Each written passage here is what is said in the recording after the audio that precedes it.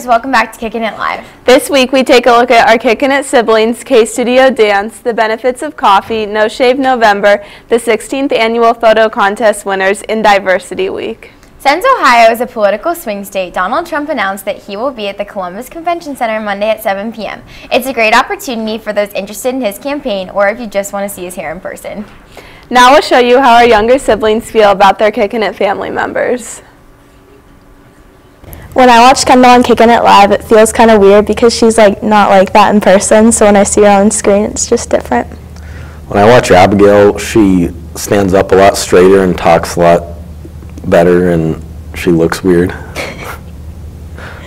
I want to be on Kickin' It Live, but I don't want to be like Kendall. I want to be on Kickin' It Live, but I'll be a lot better than Abigail is now.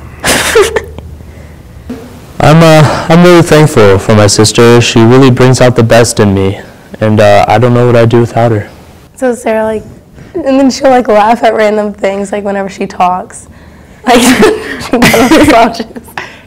And she always shakes her elbows. She shakes her elbows. I haven't noticed that yet, but I've been told. Jack, he's super serious and he blinks a lot, so he's like. When I watch Nathan on Kickin' It Live, I like seeing him mess up a lot of the time. I really like watching Johnny because it makes me feel bigger because he's a little guy. I like watching him because he's a funny man. Thanks for your insight, siblings. According to Bloomberg Business, last month was declared the hottest October on record. Because of the heat, the Pacific waters are becoming warmer, and scientists think that could trigger an El Niño. An El Niño is a shift in weather patterns caused by the heating of waters in the Pacific. This could lead to intense storms and droughts throughout the U.S. And now to Sarah and Sam with sports. What's up, UA? Welcome to sports. Our football team finished an amazing season on Saturday, losing out to Hilliard-Davidson. Congrats, boys. You made the community proud. With our fall sport teams now part of school history and our winter athletes just getting started, we took a time out to find a different kind of athlete, one that seems to go under the radar. Welcome to Kei Studio. Welcome to our crib. We learned more about Kei Studio with senior Isabel Peters. This is Kei Studio's 6th year, and I've been on company all 6 years. We have rehearsals 3 days a week, and I teach 3 days on top of that. Juniors Jacqueline Green and Lydia Milhan talk about the specifics of dance and the commitment they have made. We do ballet, tap, jazz, musical theater, hip-hop. I think dance overall is underestimated because a lot of people don't associate it with being a sport. But with the hours and commitment that all of us put into it, I think it should be considered a sport and treated the same. For Sarah Steckinger, this has been Sam Buckley reporting for WARL. According to the Oxford Dictionary, an athlete is a person who is proficient in sports and other forms of physical exercise. Considering that these ladies excel in their dance skills, putting countless hours rehearsing and perfecting choreographed routines, which is physically demanding, and many compete, UA dancers, you have our vote as Athletes of the Week. I'm not sure I could do what they do every day. We also want to make mention of a special team in our community. The Columbus Youth Special Hockey Team provides kids and young adults with disabilities the opportunity to play hockey. A few members of the UAHS community are on the team and have entered a competition called UCT Gives Back. The winner of the competition will receive 10,000 buckaroos. This is based purely on voting. Voting is an easy way to support the team. Go to WooBox and click on Columbus Special Hockey. You can vote once a day until December 4th. Check our Twitter account to follow the link to vote. Last week at the OSU-Illinois football game, Cardale Jones painted a picture of the Eiffel Tower on both shoes to honor those lost in the Paris attacks Friday. Flags have been flying at half-mast across the globe, showing solidarity and support of France. As an added security measure, all fans attending the OSU-Michigan State football game tomorrow at the shoe will be restricted on what they are allowed to bring into the game. Only small bags will be allowed inside the stadium, and any bag larger than 14 by 14 inches that isn't clear will be prohibited. This means no backpacks. All previous banned items will still apply this Saturday. The Columbus Crew plays at home on Sunday against the New York Red Bulls in the conference finals at 5 p.m. MLS Humanitarian of the Year and MVP candidate Kei Kamara has a message for all of our students.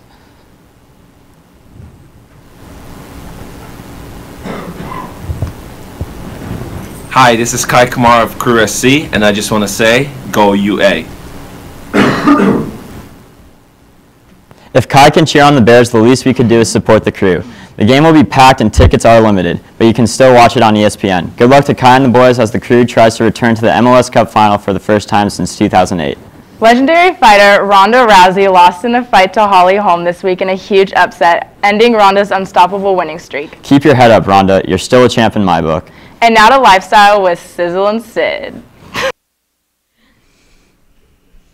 Welcome back to Lifestyle. The weather isn't supposed to be great this weekend, cold and rainy at times, so we found a few indoor activities to pass the time. Mockingjay Part 2, the last Hunger Games movie, is now at the box office. So if that's your thing, here's your last chance to watch Katniss take her final stand against the Capitol. One of the most popular games of the year, Star Wars Battlefront, hit stores this week. Fans of Star Wars and shooters should go check it out.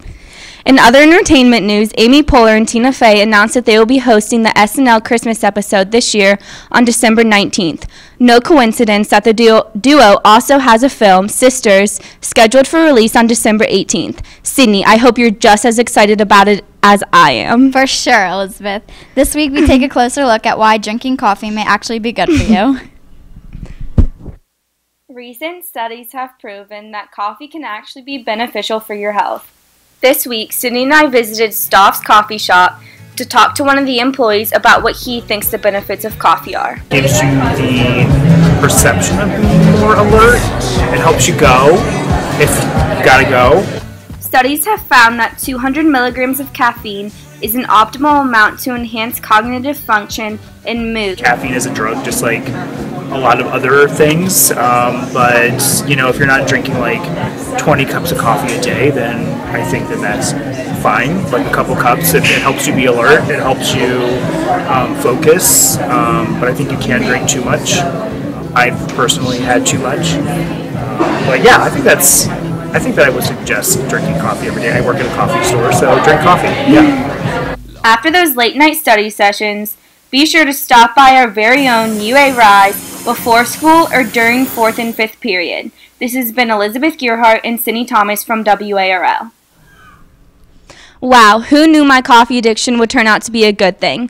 Studies conducted by Harvard University also showed that people who drank 3 to 5 cups a day had about a 15% lower risk of premature mortality compared to people who don't drink coffee. Previous studies also show decreased risk of stroke and even reduces the risk of getting type 2 diabetes. Every year, Oxford Dictionary's lexicographers, try saying that one, Sizzle, choose a word that captures the year's biggest trends or changes in the English language. I'm glad you got that part of the script, Sydney. But this year they chose a word that has no letters. That's because they have chosen the emoji that cries tears of joy for the word of 2015. The Prindle Institute for Ethics at DePaul University announced that their annual high school essay contest. This year's topic is humanitarian intervention, and students can go to theprindlepost.com and click on the high school essay link.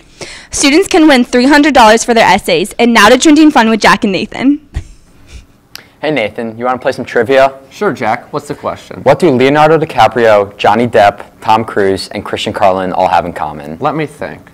Are they all world-class actors? That is correct. If you have not yet seen it, make sure to take a look at Grant Jones' newest short film, Modern Love. For those of you not named Christian Carlin and can't grow a beard in 2 days, now is your chance. We are about halfway through No Shave November, so the time to act is now. We talked to a few people who have participated this year. How's No Shave November been going so far? You know, it's going pretty solid. It's coming in a little gross here and there, but I like it mainly. I started a little bit before November, so probably 20 or 21 days. You know, it might be a permanent stay. I'm kind of just doing it because Greg Barner has the incapabilities of growing a beard, so why not? Probably a couple days after November, and then I'm going to shave it. I just don't know if I could grow the stash out long enough. I started shaving in 6th grade. Just people thinking I'm older.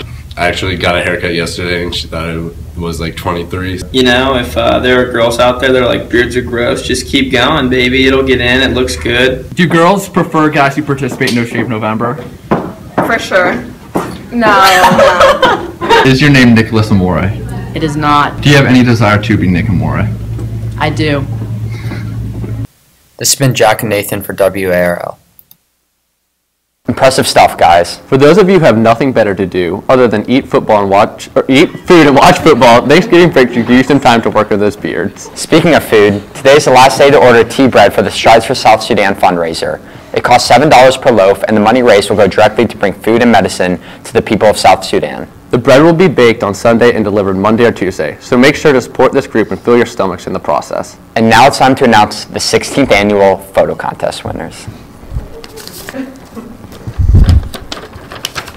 Congratulations to the following students. All winners of the 16th annual photo contest are Emma Griffith, Kyra Gunn, Sarah Martin, Julianne Honning, Megan Keeler, Elia Metzinger, Daniel Watson, Sheridan Mueller, Annika Peterson, Elsa Heckscher, Caroline Chittister, Rachel Robney, Josh Joseph, and Lily Walsh.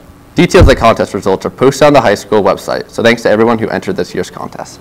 And now to What Does the Bear Say with Ed and JR. You may have noticed the music playing in the hallways in between classes. This is because it's Diversity Week. Diversity Club also hosted a diversity fair right outside the auditorium this Wednesday, where a variety of cultural foods were offered for people to try.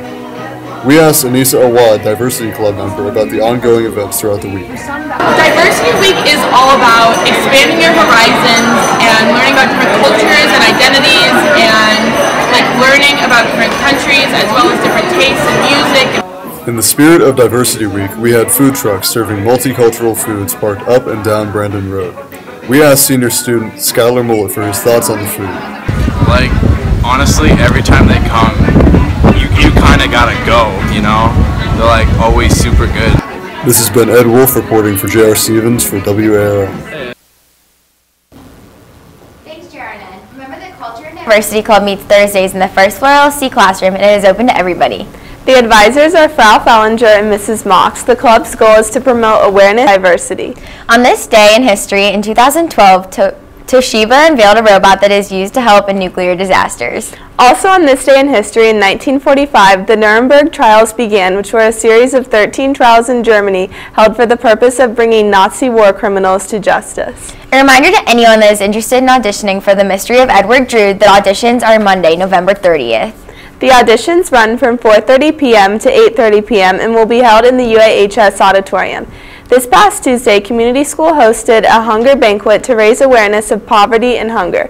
Thinking globally but acting locally, Community School is collecting donations for Mid-Ohio Food Bank. For every $1 donated, Mid-Ohio can purchase $10 worth of food. If students raise $1,000, each of the administrators will take a pie to the face from the 4 donors.